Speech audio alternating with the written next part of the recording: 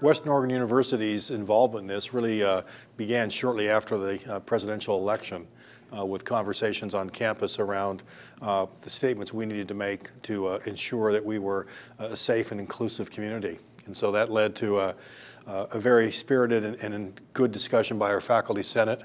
And many of the students who are here today were also instrumental in that conversation in helping our Senate really endorse unanimously a resolution that we should establish ourselves as a sanctuary campus, and we did that in November. And that was, again, following the really the angst and concern as a result of the presidential election, and also the fear that many of our students have about their status going forward. It was really focused on our DACA students initially. As other events unfolded, it became clear through really the students and our faculty that we wanted to reach out to our city that we reside in and talk about the role we need to have as a town-gown relationship. And so that led to our students really taking the lead with the help of our faculty.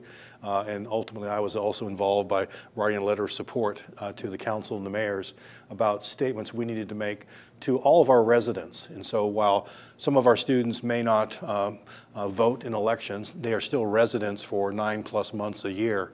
And we wanted to be sure that our students, whether they live on campus or off campus, are safe and secure and have a knowledge that this is their place so that they can complete their journeys.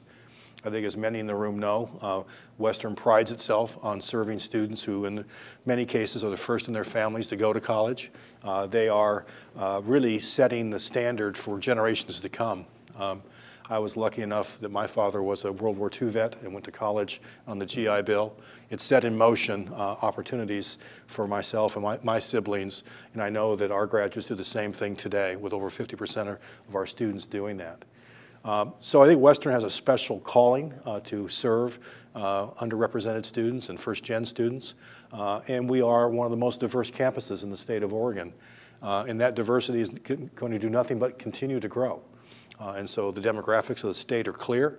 Our fastest growing populations are non-white, and we need to be prepared to educate them, help them set their sails for their journey. And I'm pleased that the city and the university stand together on this issue.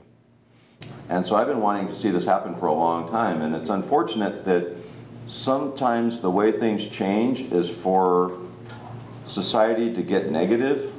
For those of us who want it to see that be positive, get into gear and get into action. And so I want to bring you back to December of 2016 when Pat Dixon approached us and said, I'd like Monmouth to be a sanctuary city. And what happened is, because of the political climate, there were a couple people who immediately said, if if Trump is president, you know, sanctuary cities are going to lose money. And there was already the stigma around what a sanctuary city was. And we were approached again, can you become a sanctuary city?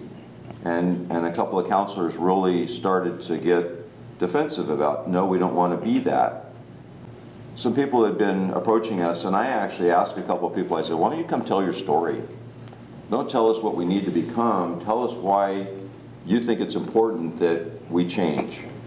And so some people started coming from MECHA, from WU, other community members stood up to tell their story about why this needed to change. And being up on the dais with the other counselors, I could feel the change in their attitudes as you guys told your stories. Stories matter when we want to make a change.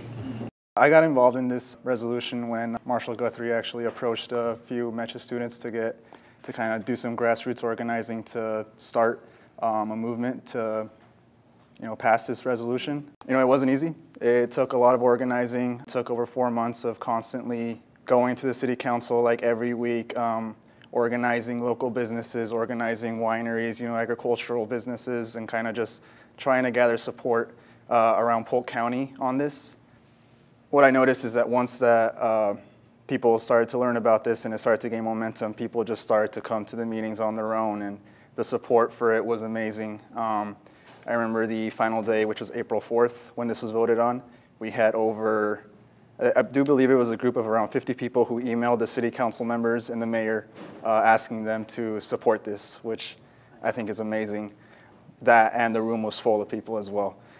As it progressed, you know, there was like, I guess, this realization, or just like, hey, there's other marginalized communities out there that we also need to reach out to. I mean, the Latinx population is one, the undocumented population is one, but there are also other populations out there that we also need to keep in mind when we start doing this type of work, because, you know, being inclusive means, you know, including everybody. We just completed a planning process on campus, and a number of key pillars come to mind as I hear the comments of the panelists today. We talk about the word community on our campus a lot. And we also talk about the fact that our students need to be engaged in the community. So we have a goal of community engagement. This project on the history of the Valley is a good example where we can not only do the history and help provide an educational basis for all of us, but do it in a way which is also available in both Spanish and English. I think of our bilingual education program and the docent idea, and perhaps having our students get involved in helping be docents on a volunteer basis or do that as part of their educational experience. So I think one of the things that I have tried to work with my faculty and staff on is being actively engaged, so when our students graduate, which they'll do here in June 17th, in June of every year, is that they have a portfolio of things they've accomplished in addition to the coursework. We every year host Academic Showcase, which was yesterday, where our students demonstrate the work that they do, everything from creative work to research. It runs the full gamut. A project like this behind me would be a wonderful example of work our students could do in cooperation with the community.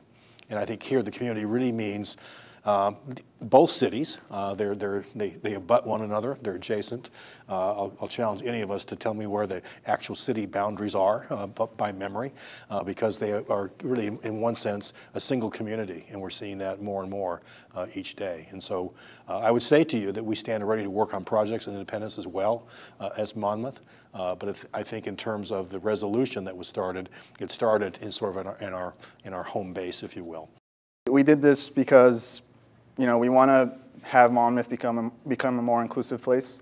You know, there's a lot of discrimination around the United States, and that's something that we think we can work on locally, especially since, you know, we're students. So this is just one step forward, though. There's still a lot of work to be done, and just having a statement like this isn't going to stop discrimination, you know, stop racism and all that type of stuff. So, you know, that's where we do our part as a community to work on bettering the lives of the citizens of Monmouth.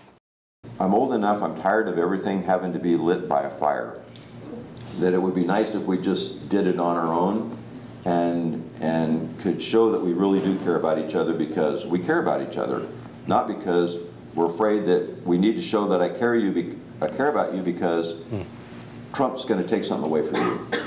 You just need to know I care about you because I care about you. And I think that's where I really want to see the word inclusion, inclusive, inclusivity kind of get to be, like I said, part of our everyday terminology that we're embracing each other.